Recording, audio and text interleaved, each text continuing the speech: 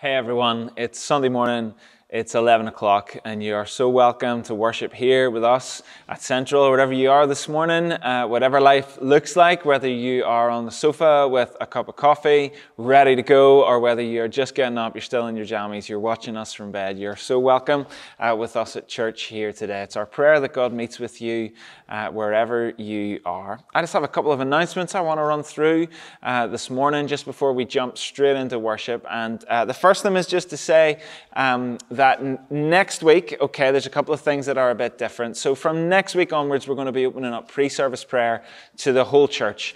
Up until now, we've been running ministry prayer times before church every Sunday, but we really feel that in this season it's important that we invite all of you who really want to join us in pre-service prayer. So that will happen at 10:30 every Sunday, and to join in that call, which will be on Zoom, there will be a link in your emails from next week so that you can jump in on that. We're not sharing that out in terms of social media or anything like that because we feel it's important that it's our church community that engages with that call. So if you want to get on the pre-service prayer time, then you need to be getting our emails. If you're not getting those, why don't you get in touch with us and we'll make sure that you're on the list and receiving those from next Sunday. So that's pre-service prayer next Sunday, 10:30. The link will be in your email. The next thing to say is that next Sunday we're also doing communion together as a church. That will form our response to what we're digging into in terms of God's Word. So it's just to say that if you're doing your shop this week, to make sure that you grab some bread and some wine or fruit juice,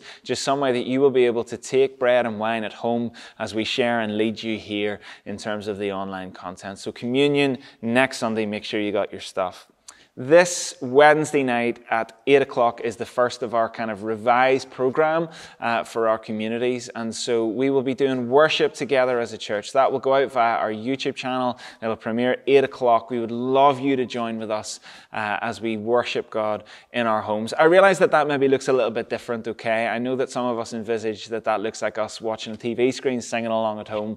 And actually for some of you, that's not how it looks at all. I would just encourage you at home as I encourage you here at Sunday, you here on a Sunday, to worship God however it is you feel comfortable and you see fit. So if that's song, we'd love you to sing. If that's writing, we'd love you to write. If that's drawing and painting, we'd love you to do that. If that is a time that you would like to just meditate, pray, just spend some time listening and listening to God, then I would just encourage you to do that however you feel comfortable and however you feel led. So it's really just creating space for you to worship God at home. And that'll be Wednesday night, 8 o'clock via the YouTube channel. The Wednesday after that is a communities night via Zoom. So if you're in a community, they'll be in touch with links so that you can engage with that. If you're not, and we know that lots of you are joining communities in this season, welcome. Then why don't you drop us an email at central@carnmoney.org and we'll link you in with our communities to try and get you into one that feels like a good fit in this particular season. So that's community Wednesday night, 8 p.m. for worship. And really the last thing I want to announce or say this morning is some happy news. That in the last week, it was actually last Saturday night, Ralph Boyd Douglas was born to Megan and Sturdy. It's their second baby. We are so very pleased. We're so happy for you guys. Sturdy, Meg, Freddie, Ralph, we love you. We are behind you. We realize that we can't see you and support you maybe in the ways that we would like to at this time, but know that we love you as a church, that we're praying for you. And right now there's a team arranging a way that we support and encourage you and just provide for you in terms of some food and all that stuff in this next season. So if you're in a community already, you might have already given and been part of really just giving them a bit of a package to support them and encourage them just now. But Meg and Sturdy, Freddie and Ralph, just know that you have our very best prayers in these days. Pray that you guys are settling in to a family of 4, that God is with you, and that your time together as a family in these kind of crazy, amazing early days is just really fruitful, good time, gold time, if you will. That's us for this morning with announcements. I'm going to pray. I'm going to hand over to Hannah. He's going to lead us in worship this morning. So let's pray. Jesus, you are Lord of our lives. You're Lord of every detail. You're Lord of the big stuff and the small stuff. And Jesus, we ask you today, would you come to us? We ask you to come and to challenge our hearts. We ask you to comfort weary hearts and weary heads. We ask you to heal. We ask you to restore. We ask you to revive and renew, encourage and equip us this morning for the road that you have marked for us. Jesus, we ask, would you move in our homes? Would you move in our families today? Would you be alive in our worship? And as your word is read and preached this morning, God, I just pray that you would draw close to us. Lord, we need you. We love you. We trust you. Come to us today. For it's in your name we pray. Amen. Over to you, Hannah.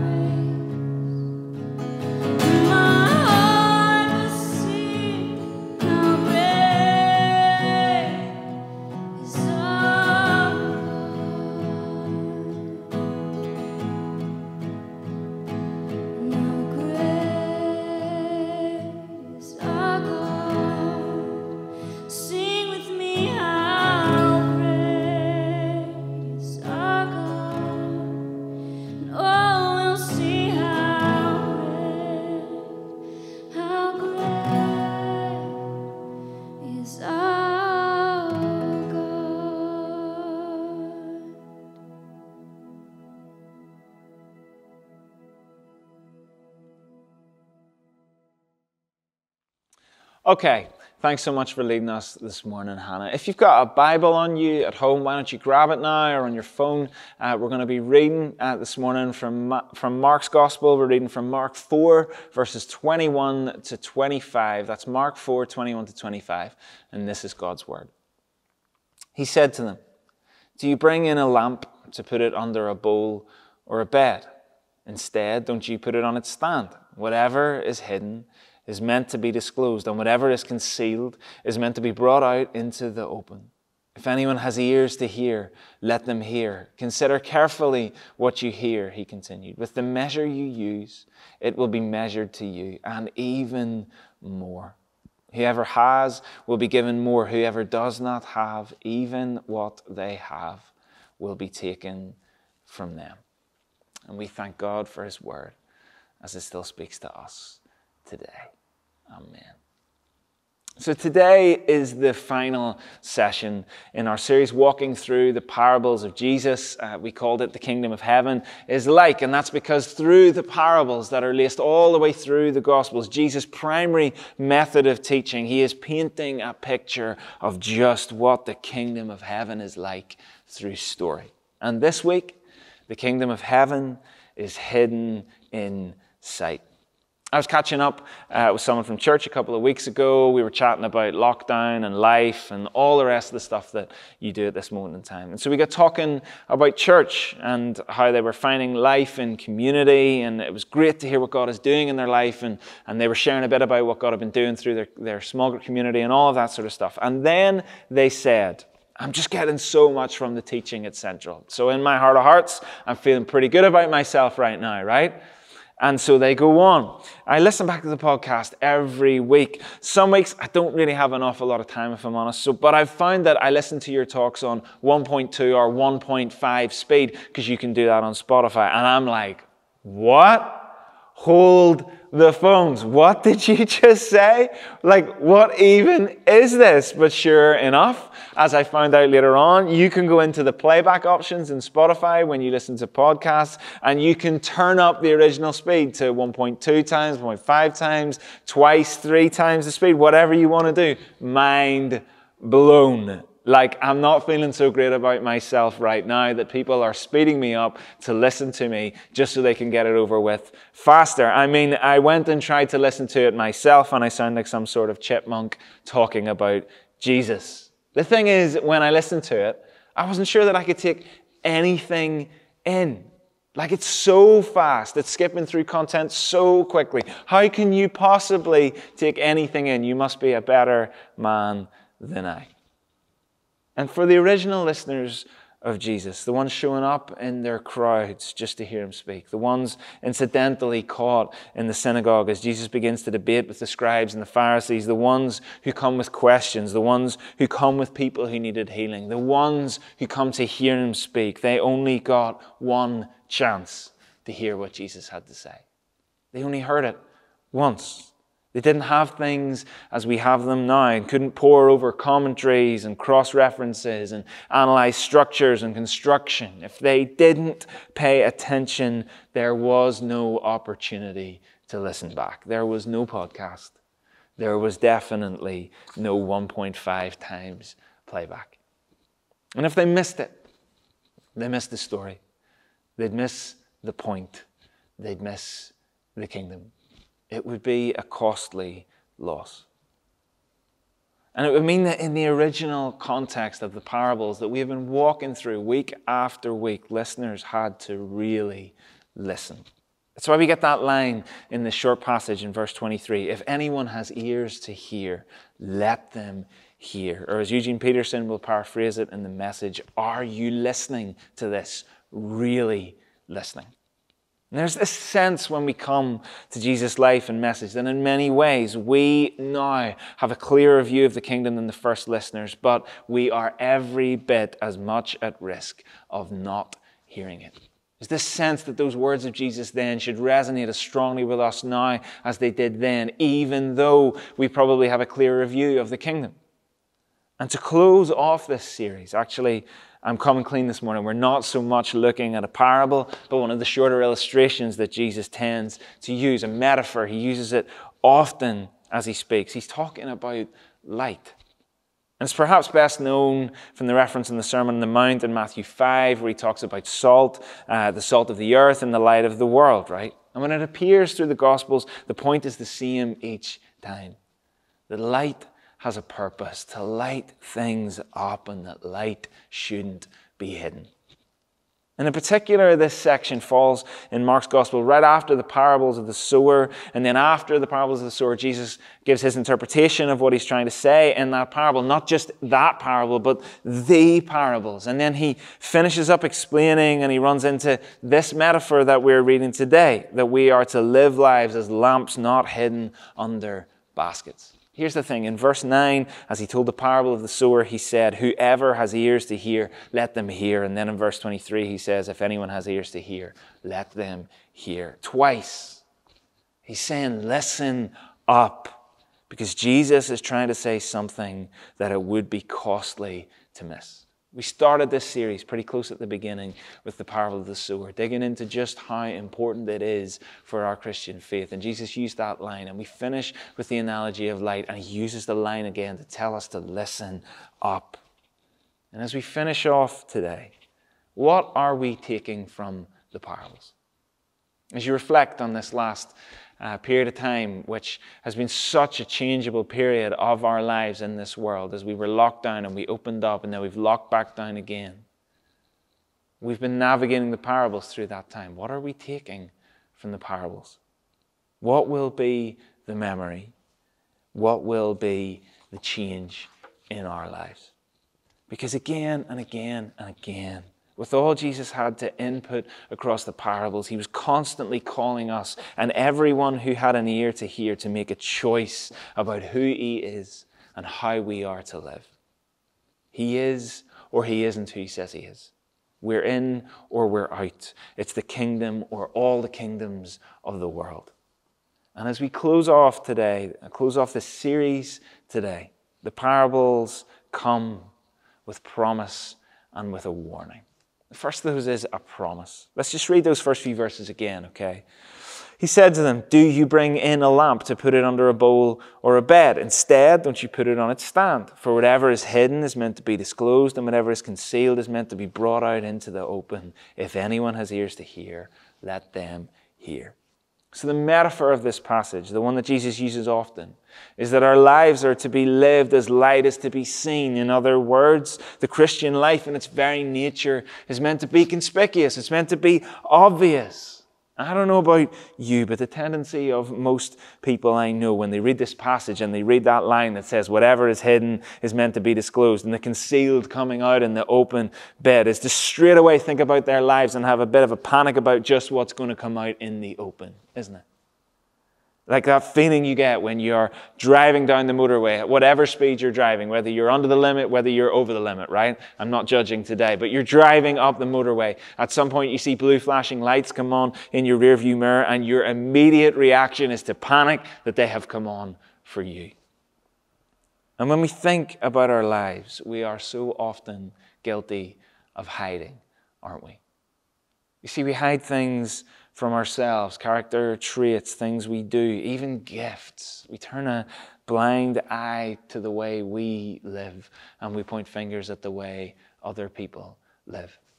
We hide things from ourselves, we hide things from each other, the us behind the scenes, habits, lifestyles, or at least often we think we've hidden them well from other people. We hide them from each other. Finally, we hide things from God, or at least we try to. But here's the thing, we can't. We can't truly hide things from ourselves. We're not nearly as good at hiding things from others, and we cannot hide things from God.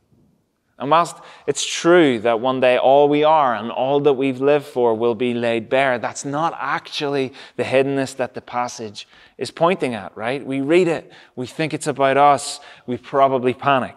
But the passage isn't pointing at shameful or guilty or wrongful hiddenness. It's not about us. It's a promise. And the promise is that God is revealing the hidden secret in Jesus. You might remember In Luke 4, as Jesus is setting out in his ministry, announcing the kingdom, he says this. He went to Nazareth where he had been brought up, and on the Sabbath day he went into the synagogue, as was his custom. He stood up to read, and the scroll of the prophet Isaiah was handed to him. Unrolling it, he found the place where it is written, "The Spirit of the Lord is on me, because he has anointed me to proclaim good news to the poor. He has sent me to proclaim freedom for the prisoners and recovery of sight for the blind, to set the oppressed free, to proclaim the year of the Lord's favor." Then he rolled up the scroll, gave it back to the attendant. He sat down. The eyes of everyone in the synagogue were fastened on him. He began by saying to them, "Today this scripture is fulfilled in your hearing." In the synagogue, on the Sabbath, in his hometown, with every eye fixed on him, reading the words of the prophet Isaiah that they probably all would have known, he tells the whole world exactly why he has come and exactly who he is. And as we read today about the hidden things becoming clear, really it's Jesus saying, "I am telling you these things now in secret. But the reason for announcing the kingdom and for bringing God's light into the world is so that everyone will see it." You see, this is a promise. It's not a cause for panic.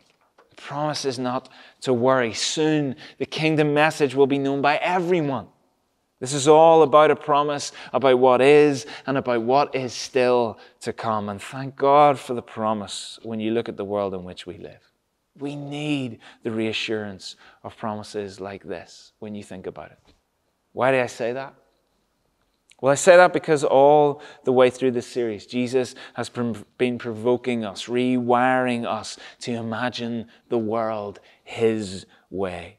Imagine the world that Jesus paints. Imagine our lives as Jesus paints, marked by generosity and openness, marked by his Spirit and the life of another world, marked by hope, marked by grace, marked by forgiveness, marked by peace, marked by the belief that the world is truly as Jesus is teaching us and not as the world is telling us. And the thing is, to live lives that look like that and follow Jesus like that, we need to live with a hope and an expectation that there is more. Either Jesus' picture of the world is true, or our newsfeed's picture of the world is true. We need to live with a hope and an expectation that there is more. But my goodness, we live in a cynical world, don't we? I say a cynical world like it's something out there, but really it's us, isn't it? We are the cynical ones. I say this often, but in Northern Ireland we are especially gifted at cynicism, aren't we? Like we feel like it's our mission in life to squash down dreamers and be suspicious of people who live with great expectations. Like we're just bringing a bit of realism to proceedings, performing our public service. It's no good going over the top, right? Don't get carried away with yourself. We say that often. The masters of tall poppy syndrome, the kings of playing ourselves and everyone else down. And here's the thing about cynicism. It's not just out there. It's in here, isn't it? It's well and truly alive in the church too. John Tyson writes this: "We are cynical about people who show genuine enthusiasm, believing their naivety will be crushed by pain. We're cynical about God moving because we've witnessed too many unanswered prayers. We're cynical about the possibility of things changing for the better because we know how hard life can be." And then he goes on. "So instead of being a people who have good news to share, news that could transform the world, we've become a people mired in the 24-hour news cycle, fed a constant diet of hopelessness and despair. Our ability to dismiss the work of God in the church has become toxic. We are plagued by a lack of expectation and have begun to believe that this is all there is." Recognize this? I think we all can, because I think it's all of us at times, isn't it? You see, this is a promise that the picture Jesus has been painting all along is the true reflection of the world. And one day, not just us, but everyone will see him for who he truly is, the world as it truly is. He's saying, the way I'm calling you to live, the abundance of our lives sown by the sower in that parable is coming. I promise, because one day we will all see Jesus for who he really is. Here's the thing. Jesus is speaking to these listeners who had heard him, not me. They'd heard him speak and seen the miracles he had performed. But even that wouldn't be enough to live this way. They would need to respond for themselves and begin to live into the world Jesus paints. I love this quote from Randy Alcorn about our world. I've never been to heaven, yet I miss it. Eden is in my blood. The best things of life are souvenirs from Eden, appetizers of the new earth. There's just enough of them to keep us going, but never enough to make us satisfied with the world as it is, ourselves as we are. We live between Eden and the new earth, pulled towards what we once were and what we yet will be. Desire is a signpost pointing to heaven. Every longing for better health is a longing for the new earth. Every longing for romance is a longing for the ultimate romance with Christ. Every thirst for beauty is a thirst for Christ. Every taste of joy is but a foretaste of a greater, more vibrant joy than can be found on earth as it is now. We were made to long for the world made new, to long for the world as it truly is, to long for what is to come. And in Jesus' coming, his announcing of the kingdom, he is promising us that one day we'll see that which we long for. This is a promise of Jesus that needs to win over the cynicism that so easily leaks into our Christian lives, the type of promise that should drive our living. But we need to persistently posture ourselves towards hope. How? Well, I just have one practical suggestion today, and it's our testimony, our own personal stories of hope.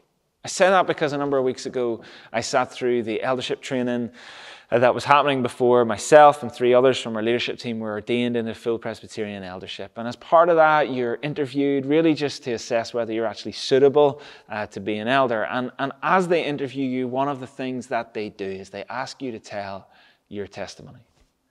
And I sat in a room with other members of our leadership team, people I know really well, have known for a really long time, and I listened as for the first time I heard them share their testimonies.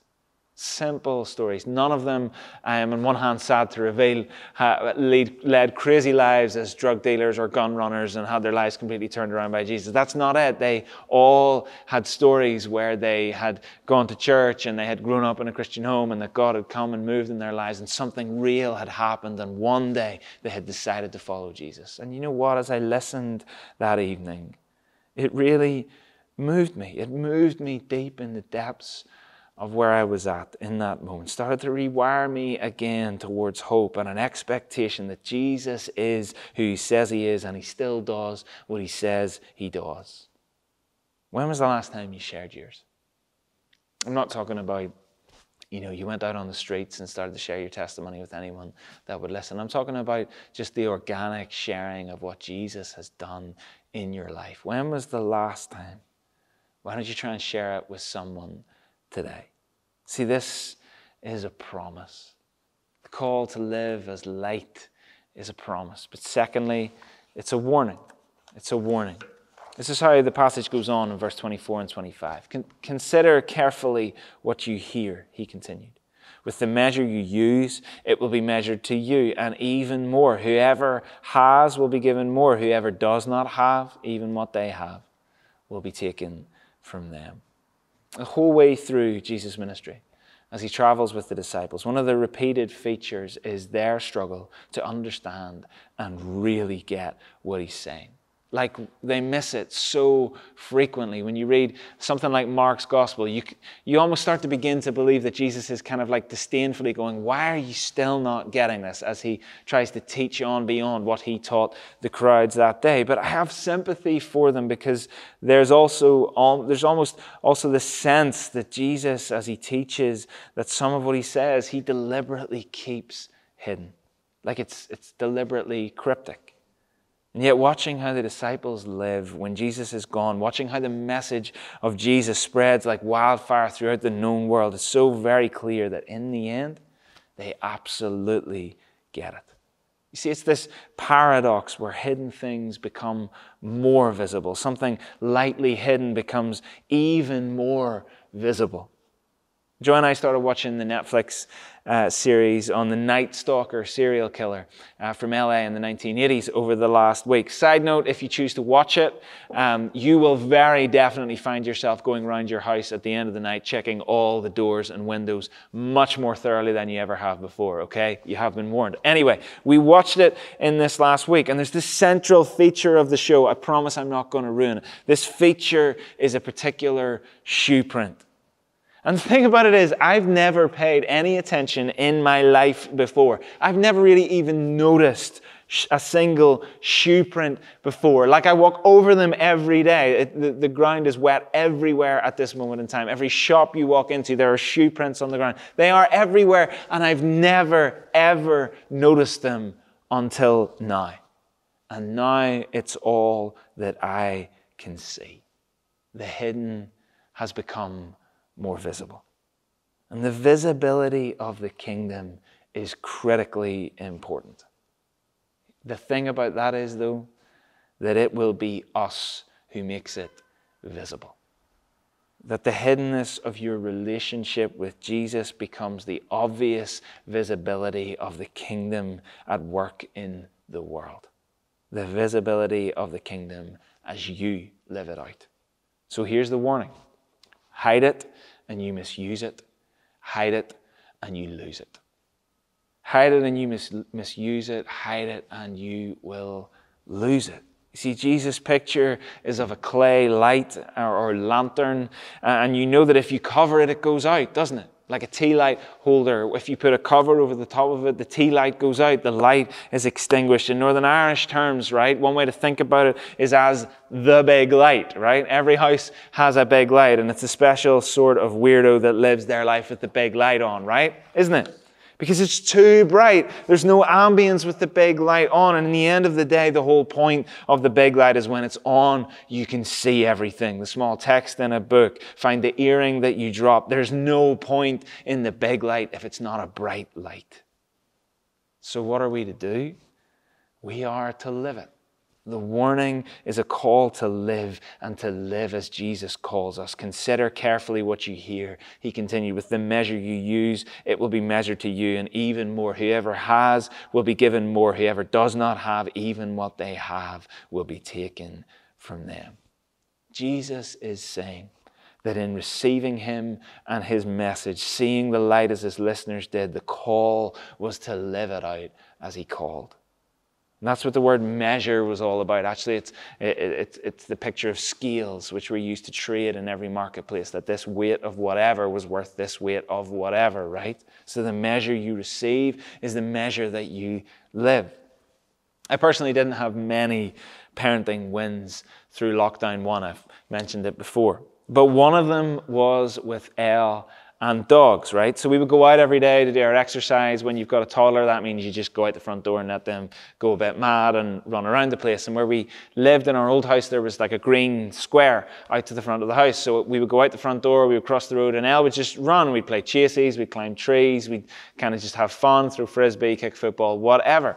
The only problem with that was because everybody else was locked down, everybody walked their dogs around the same time. So every day we go out and there were lots of dogs being walked. Elle loves dogs, right? And she would make a beeline for any dog that she could see, even the huge ones, right? Like Alsatians, massive dogs. Elle is like running right at them with her wee hand straight out to try and pet this dog, going straight for the pat on the head.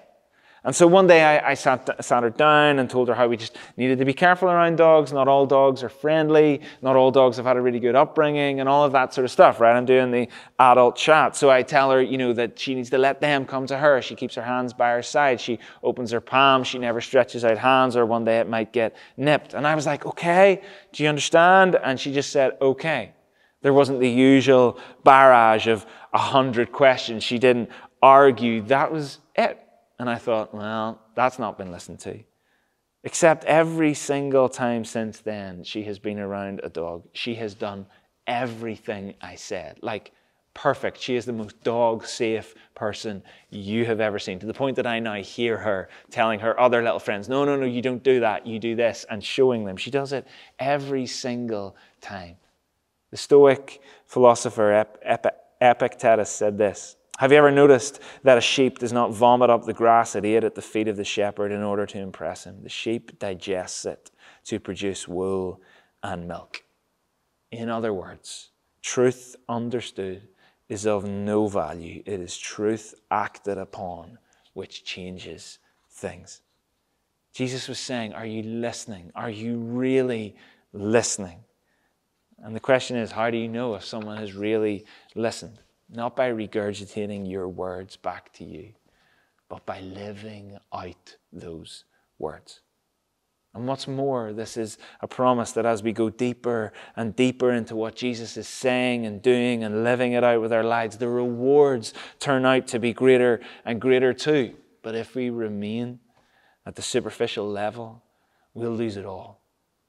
You see, this was a crowd that were running after Jesus to hear him speak. They had heard of the miracles. They had heard that something incredible was happening at the time. They were following the buzz. Like so often we follow the buzz of a church service or a big event or a youth event when we were a young person. So many young people give their lives to Jesus on the back of all that's happening at those events. And if you keep your following at a superficial level, even that buzz will be lost. Even the buzz will be lost because the buzz is never enough. It's a bit like physical fitness in many ways. It's an incredible thing that when you feel fit, like you've been training hard, you have a good level of fitness, that when you feel fit and you push yourself, it feels so incredibly rewarding, doesn't it? Like every session feels like you get fitter and faster and stronger. It feels like a joy to do it. You feel like you make so much progress with every run or cycle or gym session. You're getting better and better, and it's an incredibly enjoyable experience. And yet the other incredible thing about fitness is no matter how fit you are, the incredible thing is just how fast you lose it when you stop. The kingdom is to be lived, not just heard, not just understood, not pored over in academia. It's the kingdom to live by and live out.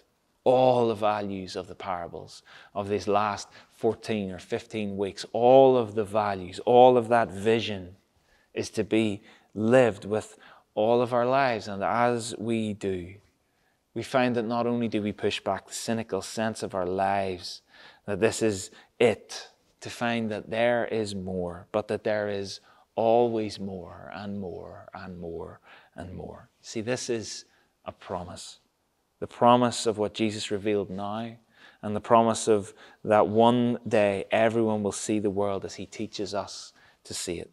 And secondly, this is a warning that if we hide it, we misuse it. And if we hide it, we lose it. That we need to live out the kingdom as we hear it today. Promises and warnings. You know, just as we finish up today, the series has been all about trying to see the world as Jesus sees it and teaches us to see it. Jesus' picture, not just of the kingdom as some ethereal thing that's like out there, and as Jesus teaches it, it's like, oh, it's kind of an out there thing. How does that change anything today? Actually, as Jesus teaches it, the exact reason was it was meant to change our today. The true picture of our lives and the world in an endless ocean of competing images of our lives and this world. He is teaching us to see the world another way. He's asking us to choose what we believe, and if we believe it enough, to live by it. So the question is today, whose picture of the world do we choose to believe? Jesus or everyone else? And if we believe it, do we believe it enough to start to live by it? So do we? And what next? Live it or don't? Jesus leaves it up to us. You know, our next series at Central is going to be on formation, looking at how we build into our lives rhythms and practices that form us and form our view of the world into the biblical view, the Jesus view.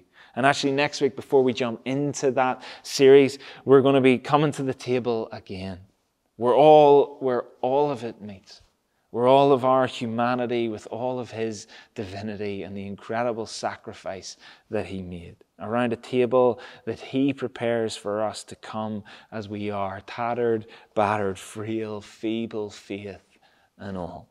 But today is a marker. There is a promise that he is everything he says he is, and that one day everyone will see it as he sees it. And there is a warning that we are not to hide it. If we hide the light that is in our lives, we misuse it.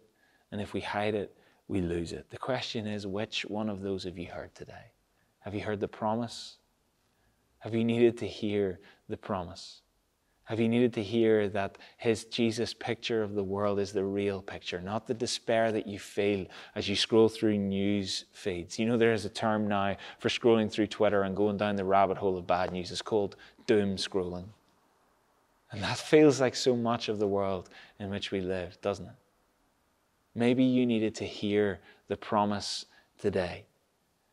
The promise that of the incredible news, the incredible story of just what Jesus did in his arrival and his announcing of the kingdom, in his life and death, his resurrection, his infilling of us with the Holy Spirit, and his propelling of us outwards onto his kingdom mission in the world. It starts with seeing the world as he calls us and teaches us to see it through story. Maybe you needed to hear that promise today, that that is the true picture of the world that one day everyone will see. Or maybe you needed to hear the warning today. Maybe you needed to reflect today on just how you're living. Maybe there's aspects of your life, areas that you're holding back, areas that you're trying to hide, where today you're saying to Jesus again, I need to live out as light with all of who I am and what I have. I'm going to pray. I'm going to ask the Holy Spirit to come and to minister to us where we are this morning. So let's pray. Maybe just where you are today, if God has been speaking through these parables, God's been moving in your life as maybe the kingdom has been getting illuminated to you. Maybe you just want to hold your hands out in front of you, just as a sign that you'd like to receive. And so we pray, come Holy Spirit. We pray the oldest prayer of the church, come Holy Spirit. Come today, Lord, and minister to us your promise and your warning. Minister to us today, Lord, the promises, God, of which the promises you make to us are almost endless, that you are faithful, that you're good, that you're true, that you're merciful and gracious, that you will not leave us or forsake us or abandon us, that you are with us right to the very end of the age, that you go before us and beside us, that your Spirit has filled us, that we are saved, that you were a ransom for many, that you love us, that you are for us.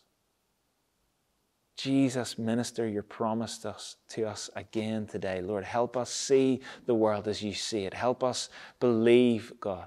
Believe, truly believe that your picture of the world is the true picture of the world, Lord. Help us receive the promise today that one day, not just us, but everyone will see you for who you truly are, high and lifted up. Minister to us today. And Lord, receive to us a warning today too. A warning that we need to live out as light. A warning that speaks to our hiding things from ourselves, our hiding things from each other, our hiding things even from you. Jesus, might we have the courage to hear your warning today and do something about it. Holy Spirit, stir in our lives. Stir up gifts. Stir up generosity. Stir up compassion. Stir up a passion for your name in all of the earth. Holy Spirit, move in us today, we pray. Jesus, we long to see you for who you are. Come and speak to us today. Come and renew us and restore us and redirect us on your way. Amen.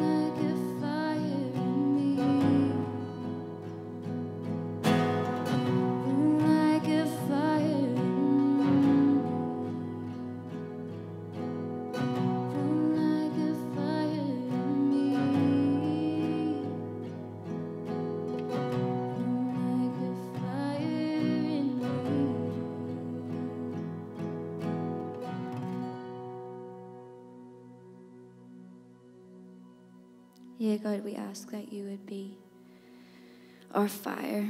God, would we be the light? Because we are on fire with you. In this world that needs it so much, in this world that is so much in darkness, would you be the light in us? Would we reflect you into this world? God, we thank you for who you are and who you are to us, who you are to the world. God, thank you that you are our Savior. Thank you for speaking to us this morning, God. To you be the glory, Jesus. Amen.